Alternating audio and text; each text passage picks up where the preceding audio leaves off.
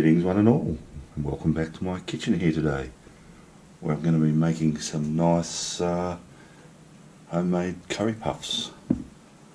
So, first thing I want to do is make my curry, and I've just got a bit of oil heating up here,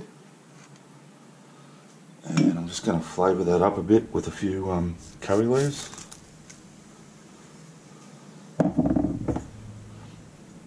About a teaspoon each of fenugreek seeds and mustard seeds.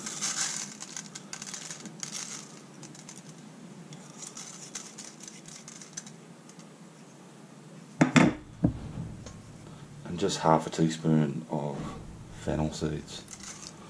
And we'll just let them go for a minute or two, just while that oil heats up.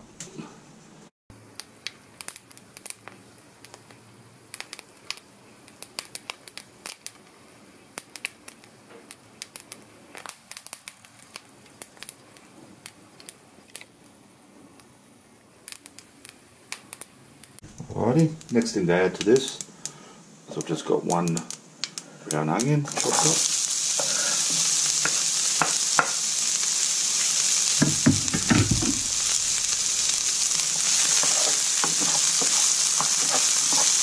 And again, we'll just saute that for a minute or two.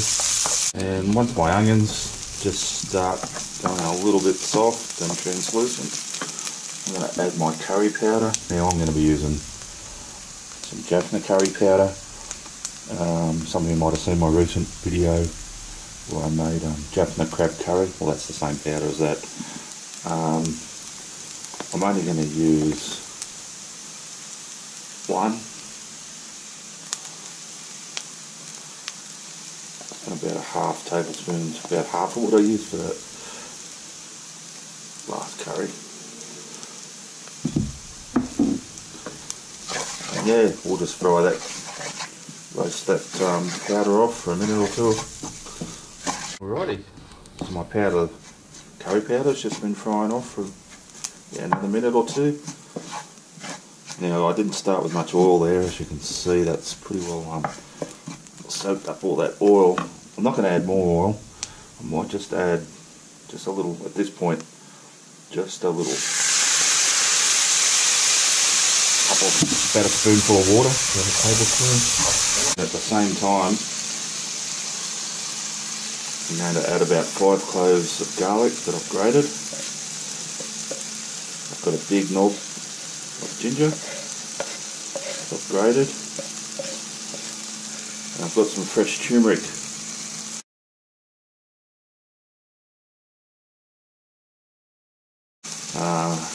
That I had left over from another dish. And it's yummy, but you can substitute powdered turmeric, but you can get that fresh turmeric pretty well everywhere there. So, mix that in.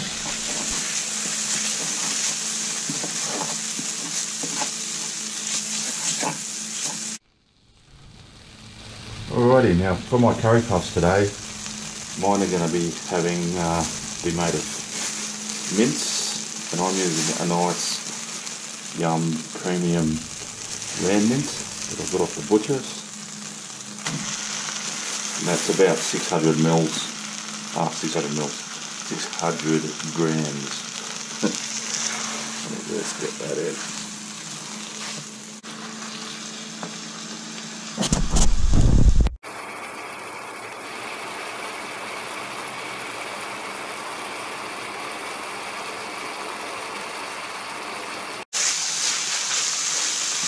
Alrighty guys, so I've just ground this mince up just for a few minutes. It's looking really good. Now the next thing I want to do is add a bit more water, probably more like about a cup this time. And I'll just bring that to a little simmer. And we'll just leave that to simmer on top for about 20 minutes or 20 minutes or so. Alrighty guys, so this has just been simmering there for 20 minutes or so. Fair bit of that added water's now evaporated. There's still a bit left in there. So the last thing I'm going to add to this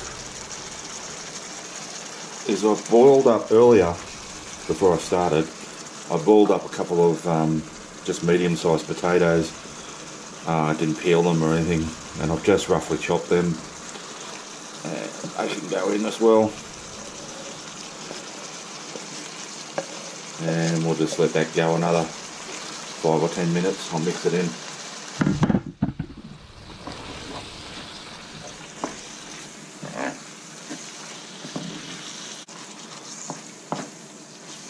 Now once all that liquid's evaporated, I'm going to turn the heat off and just let this completely cool down before we use it for our filling.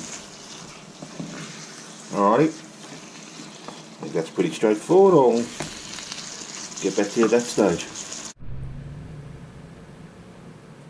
Alrighty, so I've got my meat and potato filling there, curry filling. It's cooled down completely. I've got some sheets of puff pastry out of the freezer and they're just about thawed.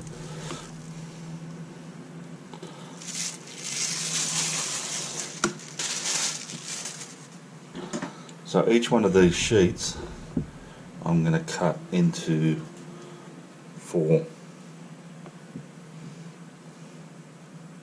Right, so I'm just making simple triangles. So what I'm going to be doing is folding them over like so. So we just need to have a rough idea what's halfway, that line. Get our mixture. Get a good spoonful in there. Press it down a bit.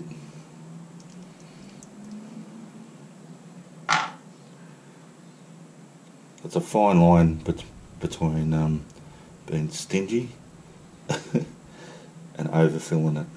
You don't want to do either. Alright. So here I've just got an egg wash. Well, it's just an egg. And I'm just going to run that along that inner edge a bit. So I'm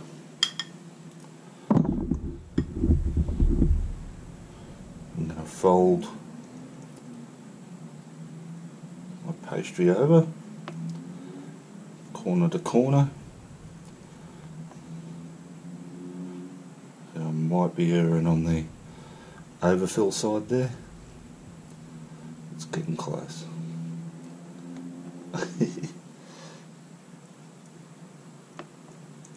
And just push it down like that.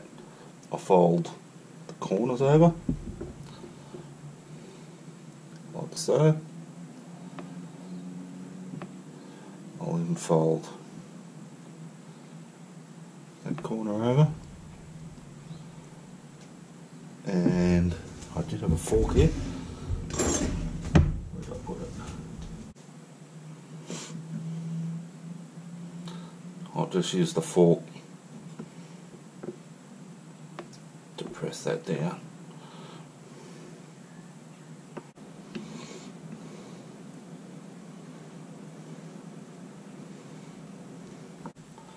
And these I'm just going to put on some baking paper.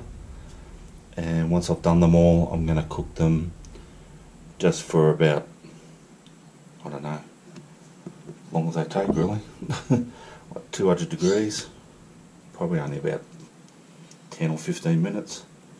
I'll give another egg wash over the top.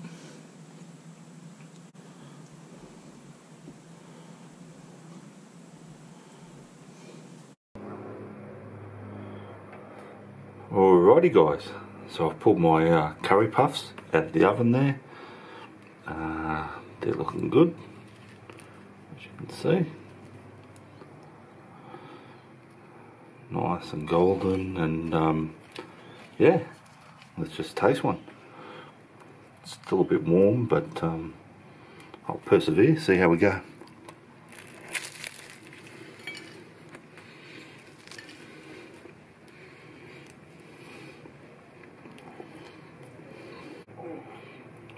Yummo.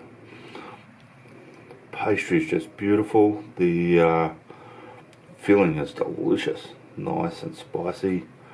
Just what you want.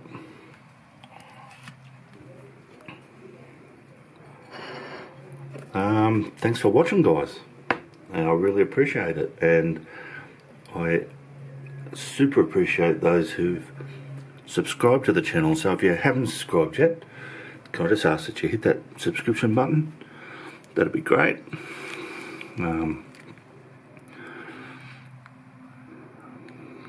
Just have another quick look if it'll focus.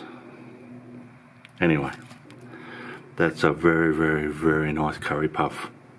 I've eaten thousands of curry puffs over the years, and that's a good one. Alright guys, I'll see you all next time.